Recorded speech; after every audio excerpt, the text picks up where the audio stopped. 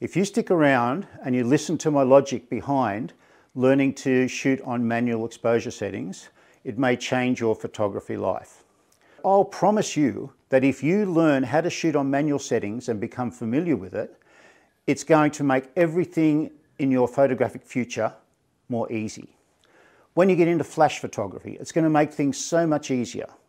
When you get into night photography or sport photography or anything that relies on particular camera settings, it's going to make your life so much more easy. Okay, so another video of an old man telling you that you should be shooting on manual settings. That's exactly what a lot of people will think, and it's probably a valid reason to switch this video off. But if you stick around and you listen to my logic behind learning to shoot on manual exposure settings, it may change your photography life. Now the reason is that you'll know the logic behind using these settings. You'll know the logic behind setting a faster or slower shutter speed. You'll know the logic behind a larger or smaller aperture. It's going to make a huge difference. Now I'm going to get in and explain it the way that I do in my photography courses so that it's nice and logical for you to understand. That sounds very patronizing, doesn't it? But anyway, bear with me. So there are three ways that we can control how bright our picture is. One is our aperture, one is our shutter speed, and one is our ISO. Okay? Now I'm not going to get into the intricacies of ISO and if it affects exposure or not. You can have a look at that in another video that we've done. But those three things are the things that will make a difference to how bright your picture is. They also have secondary considerations. The ISO has a secondary consideration of noise.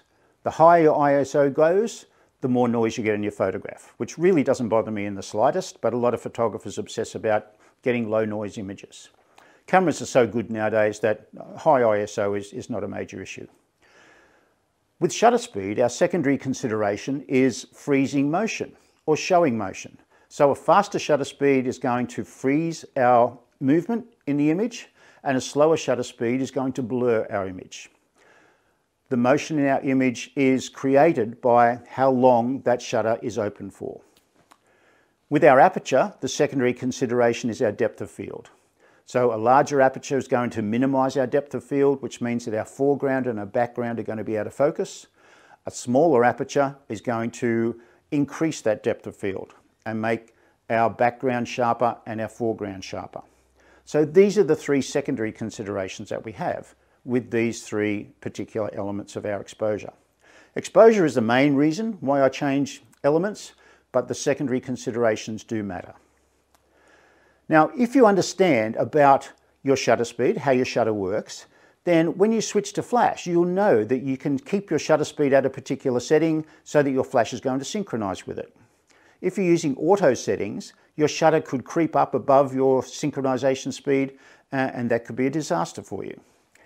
If you're shooting sport, your shutter speed generally needs to be reasonably high if you're shooting fast action sport, which means that your aperture on auto exposure will probably compensate by increasing the size of your aperture or increasing your ISO to give you a better exposure. And those things are out of control. In most situations, you're a little bit out of control when you're using any of your auto settings, be it full auto, program, or any of your shutter or aperture priority options. So that's why I love to shoot on manual settings, because I'm in total control of the situation. I'm in total control of the results of my picture. You can see in this image how the depth of field is very shallow. So we've got a blurry background and we've got a blurry foreground. Whereas in this image here, the depth of field is greater. The first one I used a large aperture, for example f4. The second one I used a smaller aperture, such as f16 or f22. Don't be afraid of using those extremes of aperture. Even though photographers will tell you that f8 or f11 or 5.6 is going to give you the best, crispest, sharpest quality image, moving up and down those aperture scales is still going to be fine. The quality of your image won't be degraded by very much, very minimal amount, but there's so many other things that are going to benefit you by using that whole scale of apertures. A lot of photographers shoot exclusively on large apertures. They'll have a 1.8 or 1.4 or 2.8 lens and they shoot everything at the same aperture. To me, that's restricting yourself. If your photograph needs some context in the background, then you choose a great background to shoot against. If you want to shoot in a car park with cars and people and shopping trolleys in the background, sure, throw that out of focus and it's going to concentrate attention on your subject. But you're going to end up with a whole range of images that look exactly the same, just a different person. So choose your locations. Go to locations that are spectacular, that is going to enhance your subject in the image. Now I'm talking mostly about people, but with landscapes as well. You can include that background, the foreground, the midground, so that that gives you a bigger story and a nicer composition, a better composition for people to look at and to explore when they look at your photograph. When we're using shutter speed, you could use a very fast shutter speed, such as here, particularly when we're using flash, because the flash tends to be the shutter speed when it fires at 1,000th of a second or more. Or you could shoot with a slower shutter speed to get movement in your image. You can create an image that is a composite of both. You can shoot with flash and then leave your shutter open to give you more movement in that subject. The possibilities are endless when you understand how to shoot on manual settings, because you can be creative with all of this sort of stuff.